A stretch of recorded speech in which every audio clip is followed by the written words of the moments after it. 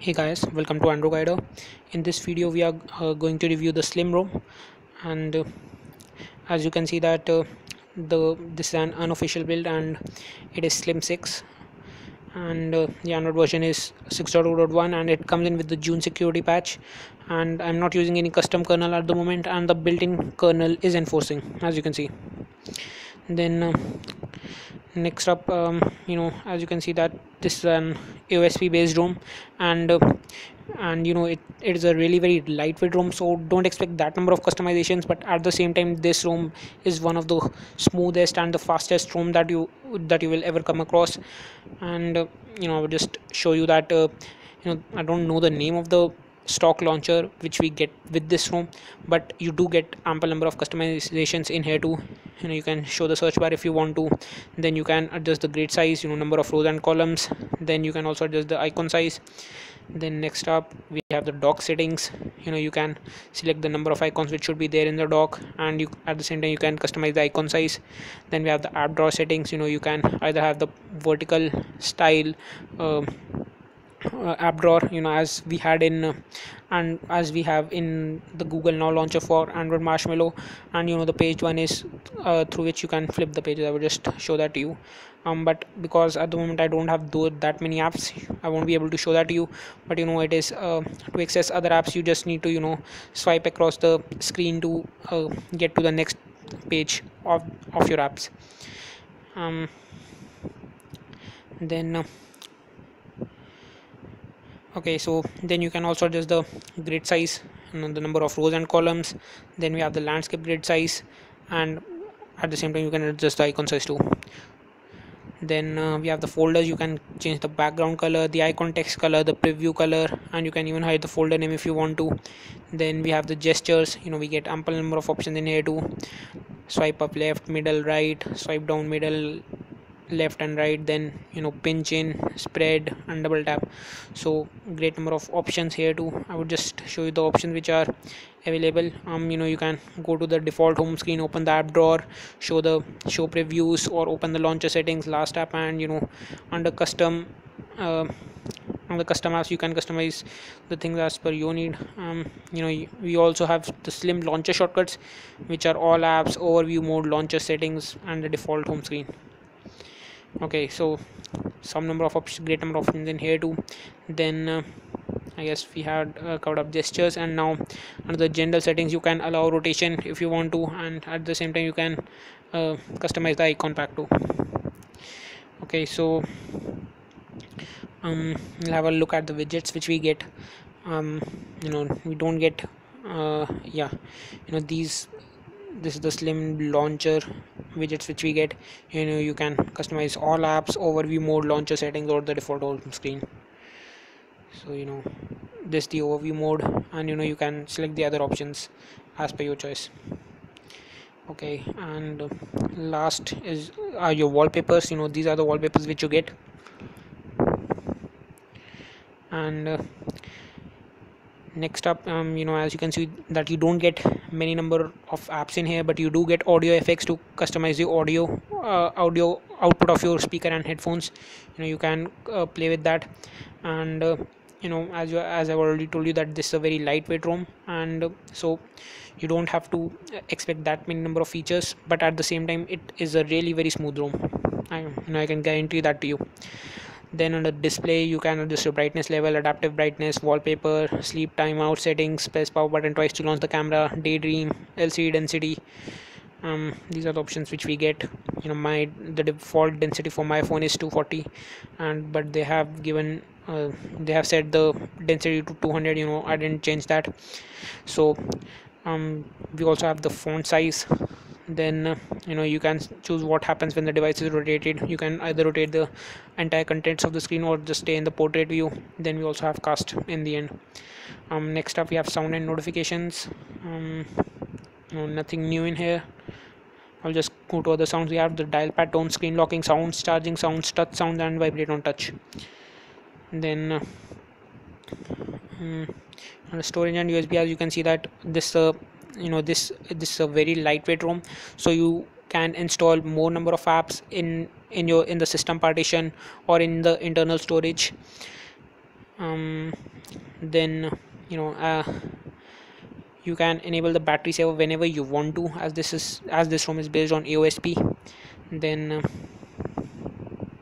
it's a really very lightweight ROM too, and at the moment it is not even using half the RAM, so it's pretty smooth and fast.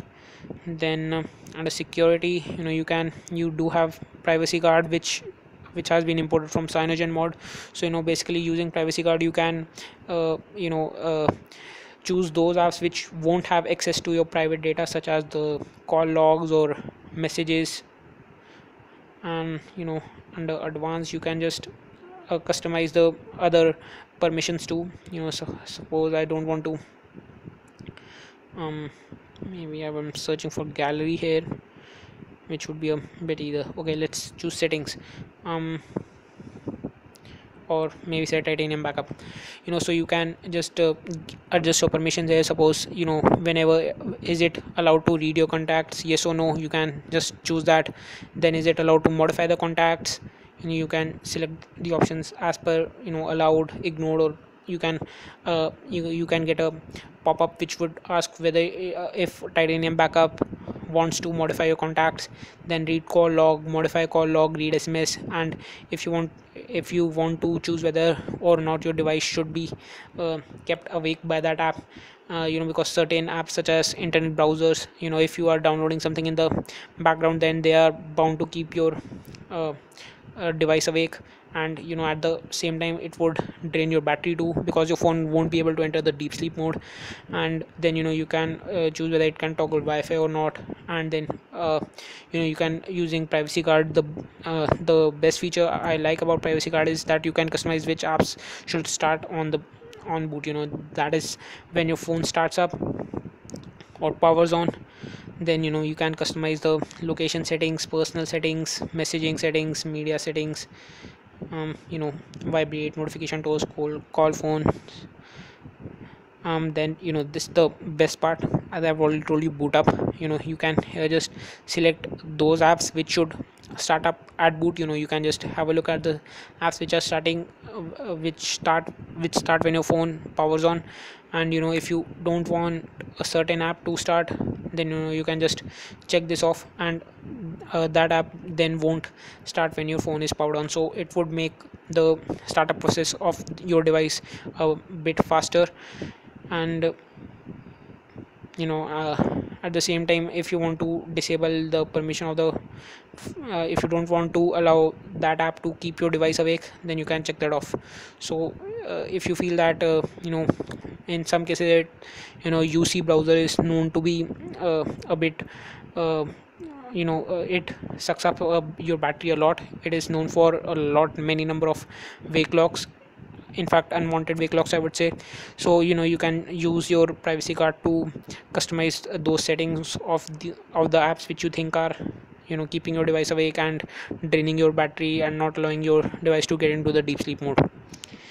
And then you can you have your lock screen settings. And if you want to sideload any apps, then you should check the unknown sources option. And guys, by default we don't get any file manager in here, so you need to flash the G apps and get access to the Play Store, or just flash the zip file of a file manager. You can find that on XDA. Nothing new in here. Then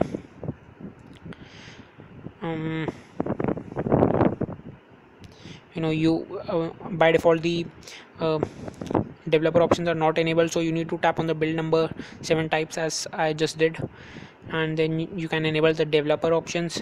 And then you can, so for root access you need to go into your developer options and enable this. Then make sure that you also keep USB debugging on, and it is on by default. So if you mess up with your device, then you can use your PC to flash the stock ROM, or custom, if your recovery gets corrupted, then you can even use the fast boot mode to flash a recovery too. So that's where USB debugging comes in. So nothing new in here. As you can see, you do have your animation settings in here, and you also have the multi-window mode here.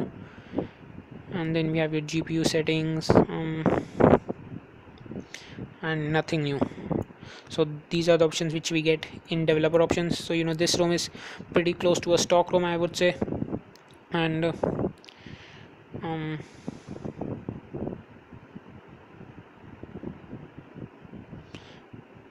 no, I don't think that you also get the system UI tuner in. So yep, so system UI tuner has been added to the settings, and we'll just have a look and see if we get certain number of options in here.